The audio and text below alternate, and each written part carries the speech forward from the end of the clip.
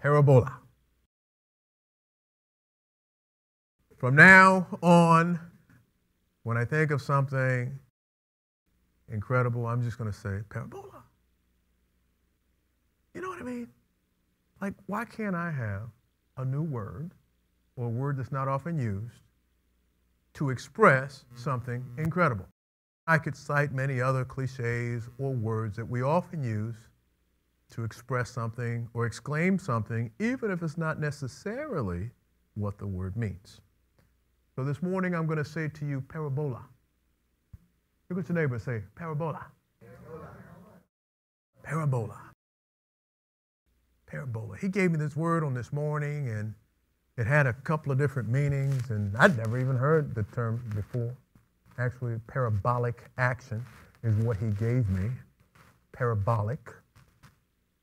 I'm going to say parabola. Parabola. You say bola, I say bola. Come on now, remember our deal. A parabolic action is often used as a fishing term, and I'm going to get into this in just a second. A fishing term, a parabolic action. Many of us have been experiencing some things to where your world seems upside down. Upside down. Especially in comparison to what you're seeing as what God is saying, and you know what the destination is, as opposed to where you are. Well, I'm over here. The promise is over here. I know right here that I'm going to get there, but the closer it seems, the further it seems apart. Am I the only one? Okay. So the reference point starts off like this. There's a little bit of a divide, but the closer it gets internally, the more it seems like this. How many people know what I'm speaking of on this morning? Amen. But you've gone on the journey far enough to know that when something like that happens, the opposite of what it seems, you know to draw closer to God. So whatever it is that you do, pray or fast, maybe pray and fast, maybe get up at 3 a.m. and pray, maybe get by yourself, solitude, maybe, read the word more. Whatever you do, whatever you feel led to do in order to get closer to God is what you are drawn to do. It doesn't even seem to be a conscious action at a certain level. It's not even something that you really even have to think about as much as it is something that you just do. You don't even really have a choice at some point. At the same time, it feels good as it feels bad, as he's drawing some things and taking the taste out of your mouth for some things and separating you a little bit, and you feel a little weird, a little discombobulated, a little strange. But the further you walk into the place and the more the 2 points seem to be separated, there's a sweet comfort in a strange way. God, I must be an oddball, but I tell you, the more you draw me closer, I think I like the oddity. And the things that I think I need in my brain, the further you draw me into you, the more the things seem separate from what it really is, the better I seem to feel comforted in my spirit.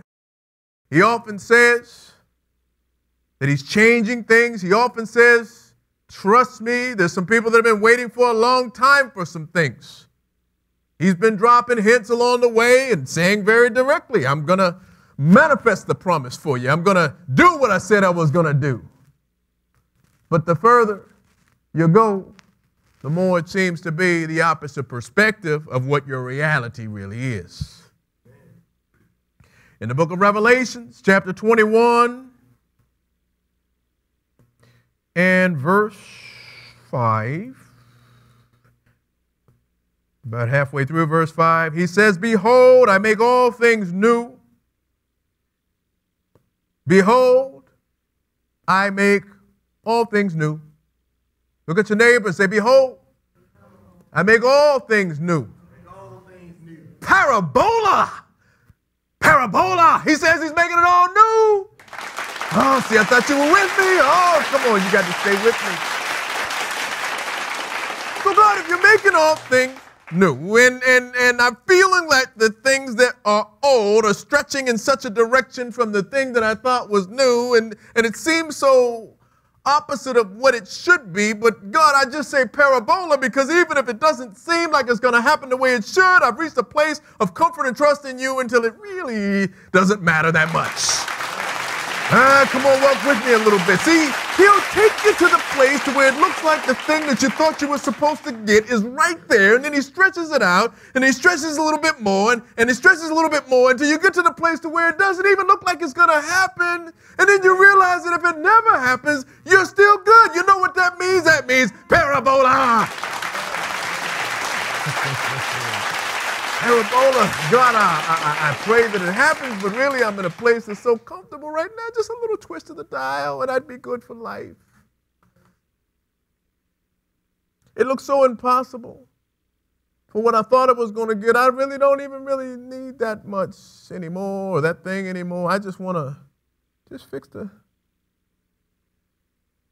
it just a little bit. God, I'm kind of tired and kind of weary. Rest. How many people know what I'm talking about? Amen. Amen. Amen. Snatch some of that fight out of you.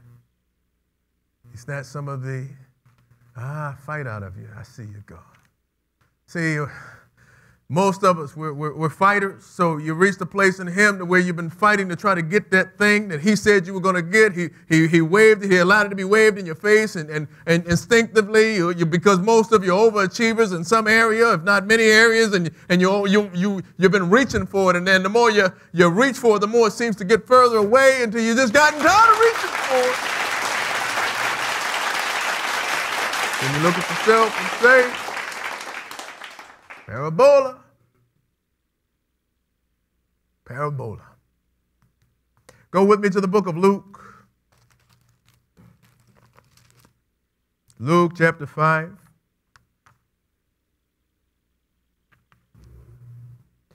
Let me set this up for you. Jesus was into his ministry. He had just come from healing Peter's mother, Simon Peter. One of the more colorful disciples. I like Peter because he was a little rough. You know, when he first started out, Peter would tell you like it is. He didn't mind. You know, he just knew where he was coming from. Peter's mother-in-law was sick, and Jesus had just prayed for her, and she was healed. They'd gone into a place where many, many miracles had been done, and everybody that was sick had been brought to them, is what the Bible says. Not just Jesus, to them, the disciples, with Jesus. They were helping to process the people as they were coming through to be healed, as they were part of the movement of what Jesus was doing at this time. And the things that he was doing was so miraculous until the multitude of people started to hear about it, and they just wanted to be around him, and they wanted a word from him. They just wanted a touch of his miraculous nature. And a crowd sought him out, and they were trying to keep him there. And he said, I need to go because I need to preach the kingdom of God. I need to go. I need to step further into my ministry. But they were trying to hold him right there in that same spot. And he had been preaching all around Galilee in the synagogues. And verse 1 of chapter 5 says, and so it was as the multitude pressed about him to hear the word of God. They just wanted a word. They wanted to glean from him. They wanted a nugget from heaven. They may not have even been sure who he was, some of them, but they knew that what he was saying was the word of God, and they knew the miraculous things that were happening as a result of his ministry. They wanted some of that. They wanted the word of God. And it says he went and stood by the lake of Gennesaret and saw two boats standing by the lake. Now, there were several boats, several fishing vessels that were on the lake, but there were two in particular that were there. And the fishermen had gone from the boats. They weren't on the boats. They were on the dock washing the nets, washing out the fish nets. So Jesus went and got into one of these boats. And it happened to be the boat of Simon Peter, one of his disciples. Simon Peter, who had been with him. Simon Peter, who his mother-in-law had just been healed. Simon Peter, who had been with him while he healed all of the sick people. But Simon Peter and his team of fishermen had been out fishing all night long. All night long. They'd been fishing. And that was how they made their living. All night long. They'd been fishing and not caught a single fish. Not one. Can you imagine how much fatigue you would have if you worked all night and you didn't make a dime? This is where they were at this time, on this day, at this point in their lives. For them, it must have been perplexing, because how is it that I can be with Jesus? How is it I can walk next to him as one of his disciples? How is it I can witness all of the healing miracles? I watched him heal everybody that came in there sick. I watched him heal my mother-in-law, but yet I am not getting anything, God. Why? Amen. I'm sure Peter must have asked himself that. He probably didn't want to verbalize it because he didn't want to be disrespectful, because he knew who he was. But at some point in his mind, I know he was saying, parabola, parabola. Look at your neighbor and say, parabola. He fished all night long. All night long. And I know they were bone tired. But I will tell you something. There is a place of humility. There's a place of honor. There's a place of appreciation that you get if you've ever worked and not gotten anything for it, but you knew that you were doing what God told you to do. Amen. There's a quiet place of satisfaction. There's a place of joy that most people would not be able to explain. There is a comfort in knowing that you are right where he is telling you to be. And the more it seems the opposite of what it should be, and the more he ministers you to tell you that it will be what you think is going to be and beyond, the more you feel a quiet peace and an internal joy that makes you feel like you're 6 years old when your little sister was playing I Got a Secret. How many people know what I'm talking about in this moment? So Peter was somewhere between that feeling of satisfaction and the feeling of despair. He'd not quite made it to the place of satisfaction and knowing that God was going to be God and God was going to have his way and work it out in his situation. He was still in the place of despair of seeing that, you know what, I've seen all of these miracles and I saw all the things that he did, and I know he's the Son of the living Christ, and in my humanity it doesn't feel right, and I'm tired and I'm weary, and when do I get mine? They'd fished all night. They'd fished all night. Verse 3 says, then he got to one of the boats, which was Simon's, and he asked him to pull out from the land. And he sat down. He sat down in the boat or the vessel. He sat down. He rested in the boat. And that was the custom of the day for a preacher or a teacher to actually sit down. But also sit down means to rest. And it says he sat down in the boat, but the literal interpretation could mean that he actually rested in the vessel. Peter was the vessel. You are the vessel. Amen. And even if you're feeling a little weary and you know what I'm talking about, that's because God is at rest in you. Amen. There's no reason to be weary. All he's doing is setting you up for a moment that you can just say, parabola, Amen. Parabola. He sat down and he taught the multitudes from the boat or the vessel. So even though the vessel might have been weary, even though it may have looked like the vessel wasn't going to get to where it was supposed to go, even though the vessel wanted to be docked, the vessel was being used as an example for the kingdom. Amen. Are you a vessel that's being used? Even though you feel weary, like you've worked all night. You feel like you don't want to go back out. Have you been put in a place to where the enemy has told you in your mind, you know what? I don't want to do it anymore. I don't want to fight for it anymore. I'm tired of the fight. I'm tired of working for it. It's too much turbulence. And then you tell yourself it's the enemy. You know, sometimes the enemy will be allowed to be used by God just to get you in the place that he wants to have you in so that you can say, you know what, God? Amen. Whatever you say, I just want to be able to say parabola. Amen. Amen. Come on and give the Lord a praise. So he taught the multitude, and he was teaching the multitude from the vessel, which was the fishing vessel, which in this case was owned by Simon.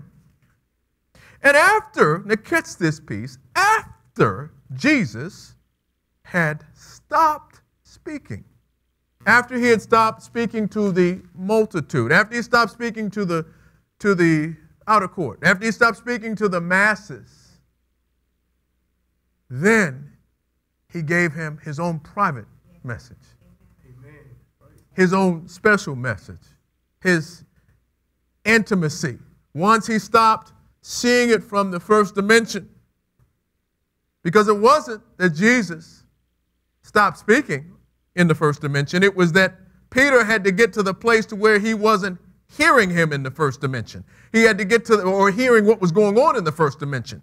He had to get to the place where he could hear him, to hear the small, still voice, to get his divine instruction so that he could walk into his moment of parabola. Amen?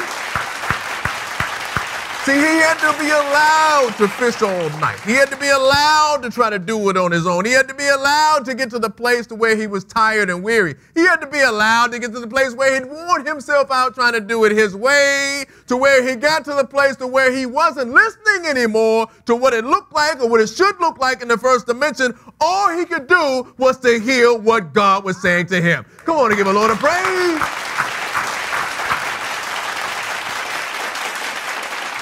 And Simon answered.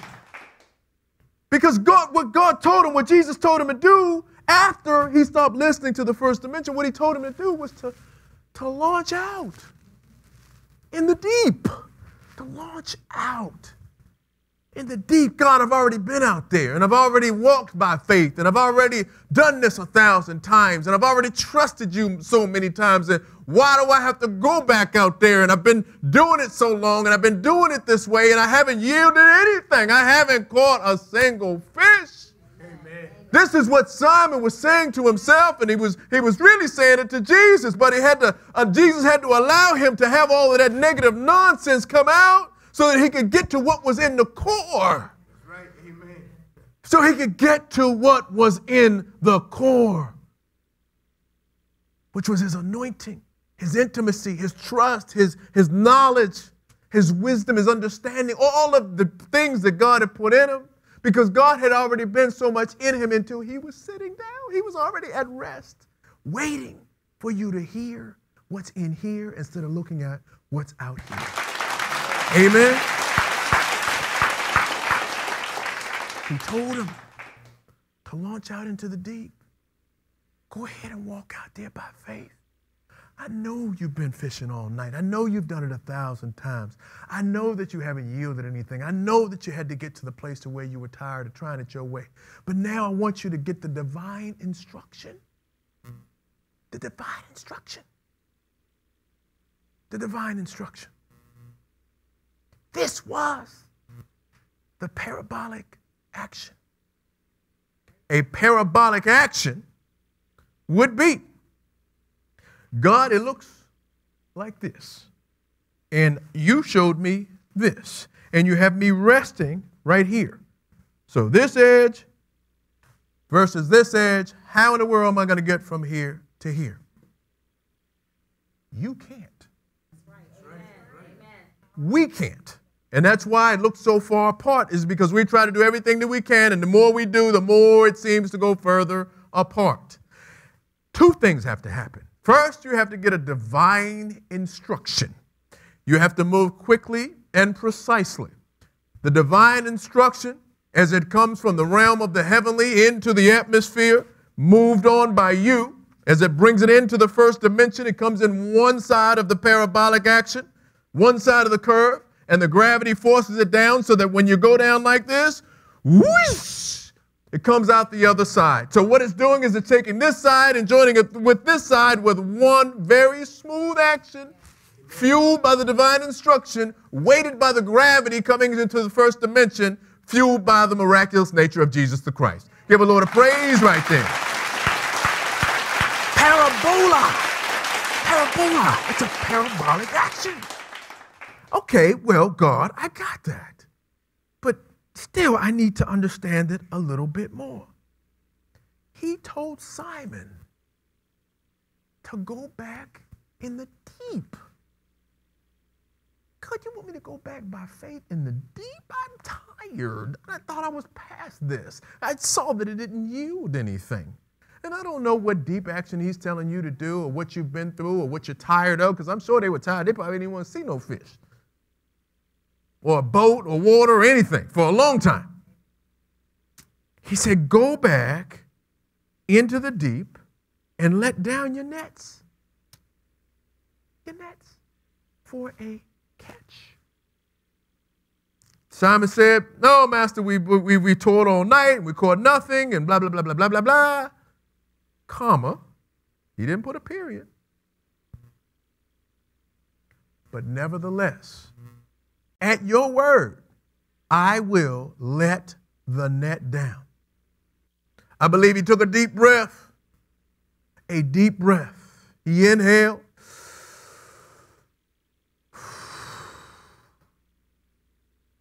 Exhale. And said, at your word.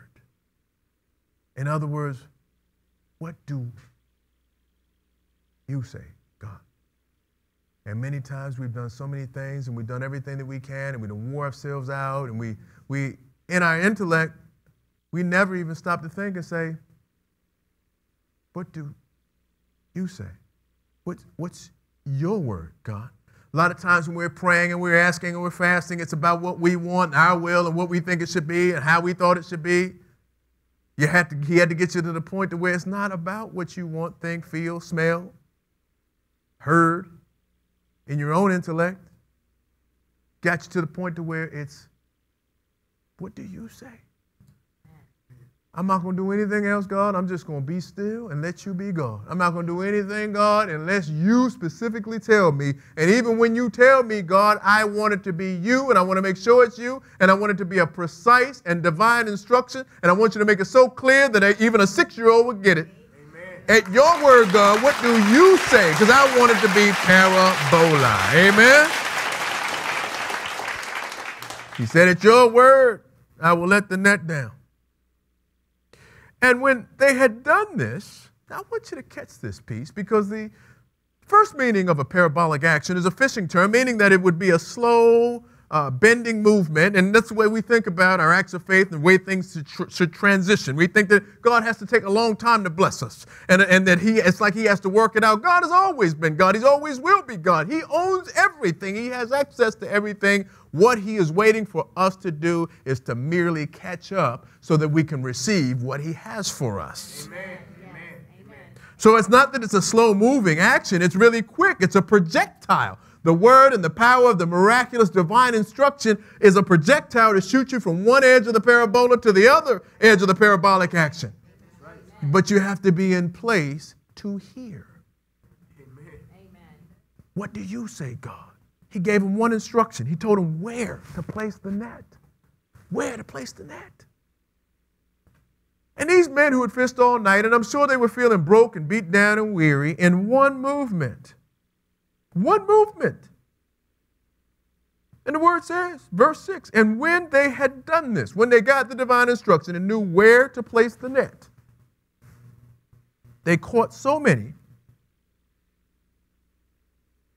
a great number of fish, so many that their net was breaking. So many fish that the net was breaking. And they came and filled both boats so much until they began to sink. That many large fish changed their whole life. Amen. Oh, come on, give the Lord a praise. So I know that many of us, as his disciples, have been waiting for divine action. I know many of us have been waiting for him to manifest this great thing. And we've been working toward it and toiling toward it. And we got to the place to where, you know what, God, it just doesn't look like it. I'm sick of thinking about it. I'm just going to stay right here and hide myself. And what he's saying is he had to get you to the place to where it was no longer you acting in what you thought was faith. The fact that you have faith is what has gotten you to this place. Now it's no longer a faith action as much as it is a faith attitude to just sit and wait and ask him to bless you with what he says to do. What do you say, God? At your word, I just want to place the net one more time. I just want to place it one more again so that I can get all that I need to get so that I can transition into the next dimension. I want to be in my parabolic moment. So I say to you in closing on this morning, listen to what he's saying to you right now. See the new thing that he's doing. Ask him to help you be still so you can receive the divine instruction. And then you can say, praise God, parabola. Amen. Give the Lord a praise.